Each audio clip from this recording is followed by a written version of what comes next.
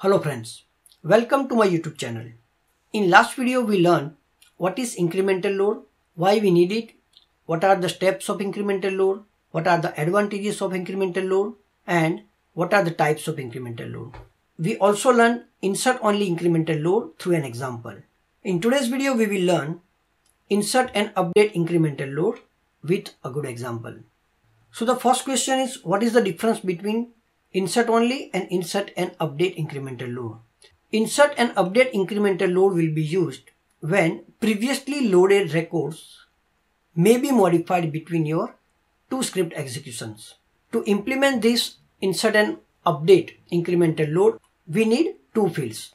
One is a field which can recognize which records are new. We have used in last video updated date and time or modified date and time. So we are going to use the same field. And a primary key which will be used to sort out updated records from the QED file. So the process is same here. We have a database which could be Oracle, SQL, Teradata or any other database. Our objective is to create final data QED which will be further used for the application layer. Say we have 50 million records as of 31st of May 2022 and the QED, final data QED is not exists. When we will do the load, we will use the Qlik application and the Qlik application will connect to the database through a database connection and without using any filter because it's a first load and we are going to do the full load. So we will get 50 million records and this 50 million records will be saved as a final data QED and we will also save another QED which will be having updated date and time. So at the end of the first load, which is a full load, we have 50 million records. Say on the same day, around up to 8 PM, we have 5,000 records added and 10 old records get updated. So this time Qlik will use the filter maximum updated date and time from the previously stored QED and through the data extraction we will get 5010 records. Here 5000 are the new records and 10 records are those which are updated or modified. It could be anything, quantity updated or price updated or something. So at the end of this stage, we will get 5010 records which will be merged with final data QED using the where not exists primary key. We will see this by an example and why we need this where not exists. Now we will save the updated date and time and at the end of second load, which is a insert and update incremental load, we will have 50 million and 5,000 records. For the third time, say we have 7,500 records added up to 1st of June 10 AM and 20 records updated.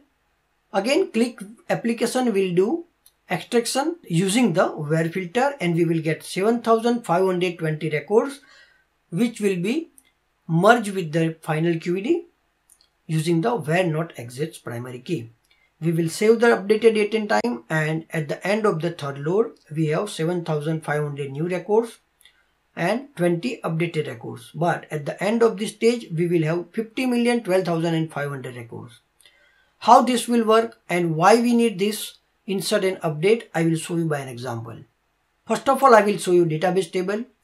So we have total 61.9 million records and the max ID is this and the maximum updated date and time is 31st of May 2022, almost midnight. So here you can see that we have ID, order ID, line number, order date, updated date and time, quantity, sales cost and customer and all other information. So updated date and time we will use to recognize which are the new records or which are the modified records and ID field which is a primary key here. We will use this key for stopping duplication of records. We will use the same two applications. The first one is for the incremental load and the second application is incremental load test which will give us information about QED and also our final sales order table. If you haven't gone through with the video of incremental load insert only, I strongly recommend you to go through that video first because I am going to use the same script here. There will be only minor changes which we have to implement. So when we will do the first load, it will be the full load. I will either fast forward this video or will pause the video and we'll come back when we will have the full load. So you can see it took around 9 minutes to create the final data QED as well as maximum updated date and time QED. We will see the folder now. So we have two QEDs created here. Now these two QEDs we will load into the second application to compare the data.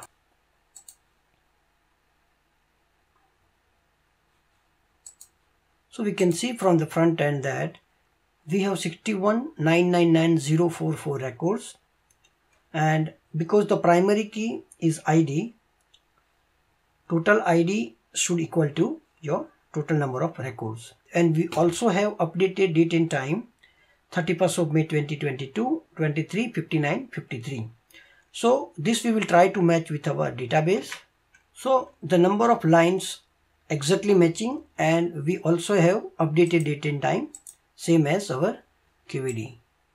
So we can match it here. Now you can see here that we have data up to 31st of May 2022. What I will do now, I will add data of 1st of June 2022. I will also modify few old records. So the last few orders, so say from this line to this line, these 9 records, I will update the quantity from 1, 2 or 3 pieces to 10 pieces.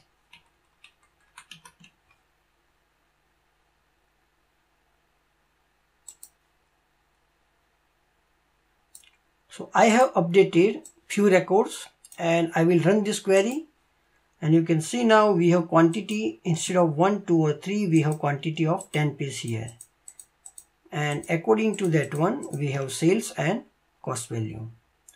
Now I will add records of 1st of June 2022. I will add 1st of June 2022 records using SSIS.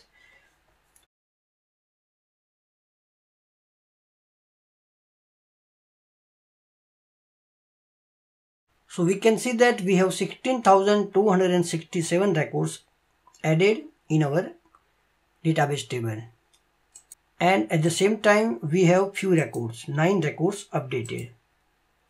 So now if I will do the row count, we have now 62 million records and maximum updated date and time is 1st of June 2022. But we have stored 31st of May 2022, 23:59 something as our maximum updated date and time. So now I will perform the incremental load and I will show you what are the issues we are getting when we will not perform the incremental load insert and update. Before moving ahead, I have stored the information. So it took around 9 minutes and 5 seconds to do the full load. And now we will perform the incremental load. So here I will perform the incremental load. I will run the script again, and because we already have this sales order QED, we already have this QED, it will directly go to these sections. So how many new records will get extracted?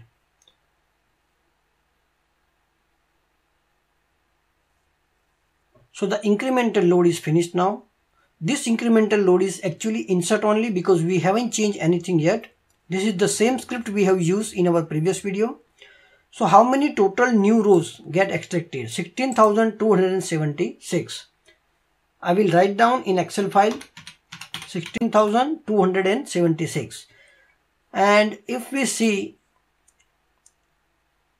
these records, we have 16,267 new records, and we have 9 records updated.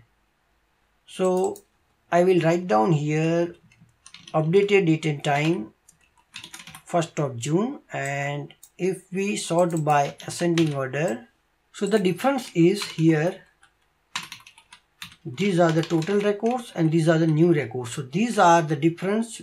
These records are the modified records. So this modified records means the modified records are coming from this. If I will run this query, and we will get the output something like this.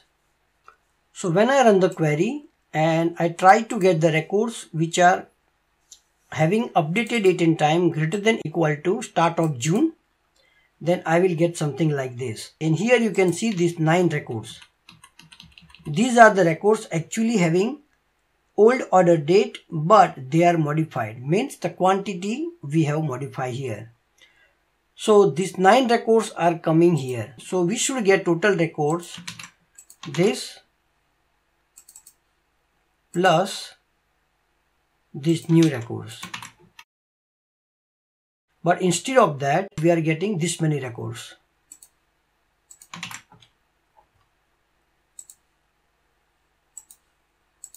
That means we are getting 9 records more.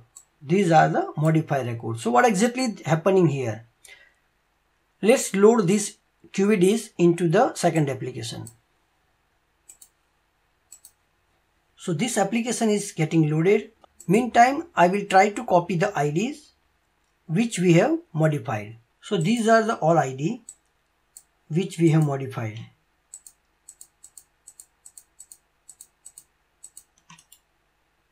So I will copy them and then I will paste them here.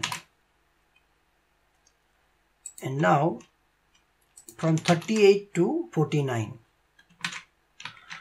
So I will select this first ID and I will filter from that ID and we will see how many records we are getting here. So we are getting 2 records. The first record is coming from the QVD while the second record is coming from the database.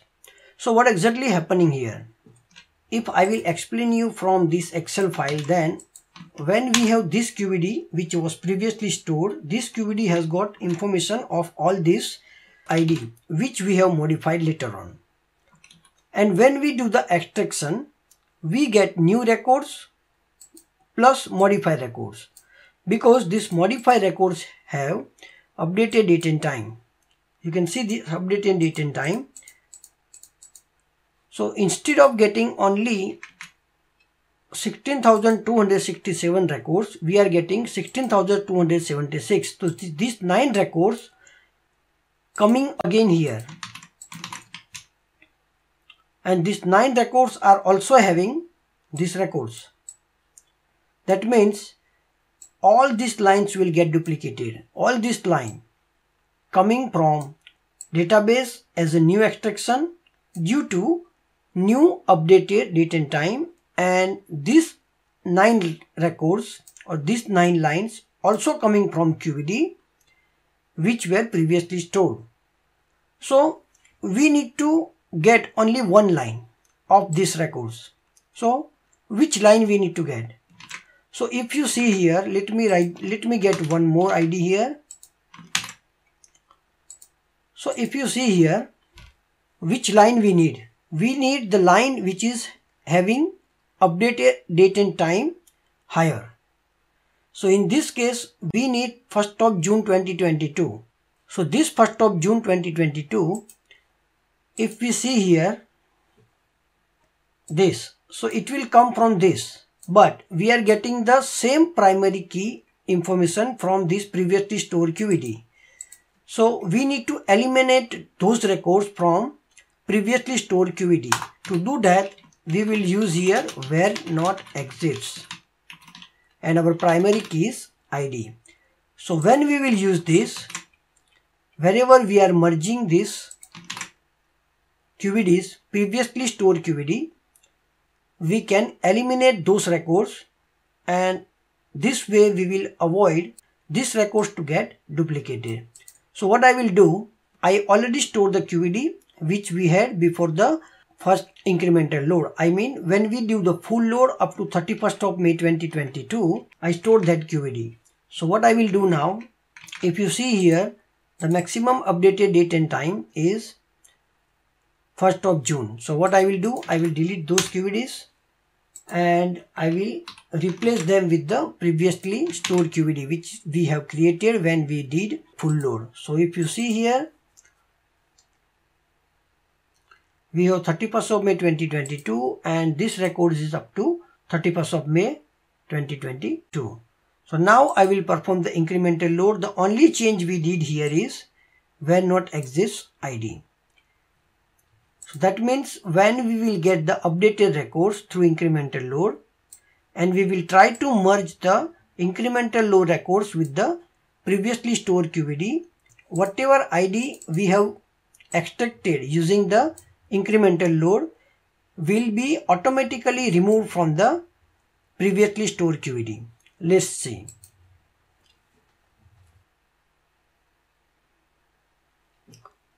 So you can see that it took around 2 minutes 45 seconds.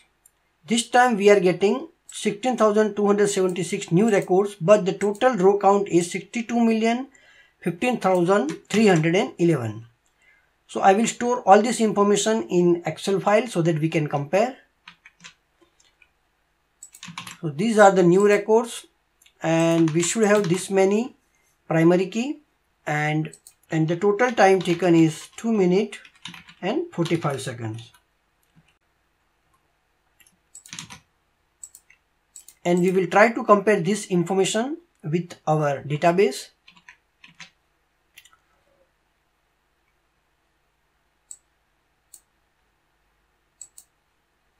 So I'm loading this query here, and at the same time I will load the second application. One thing you might have noticed that this where not exists ID will still make our load, means our QVD load, optimized load.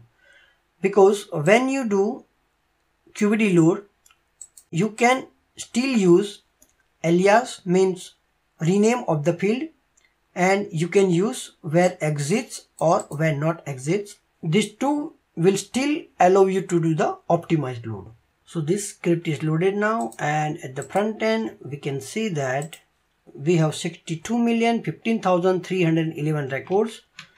So if we try to compare this one with our database, we have exactly the same number of rows, and the maximum updated date and time is 1st of June 2022, 23:59:53, which is same here. Let's recap here. Insert and update incremental load will be used when you have database where the records, means the old records, get updated or get modified along with the addition of new records. The only things we need to change here is we have to use this where not exists ID, where ID is the primary key. Apart from that, everything is same in this script. I strongly recommend you to watch my previous video of insert only incremental load if you are not aware about how to write this script. And I have also shown you what are the steps to consider.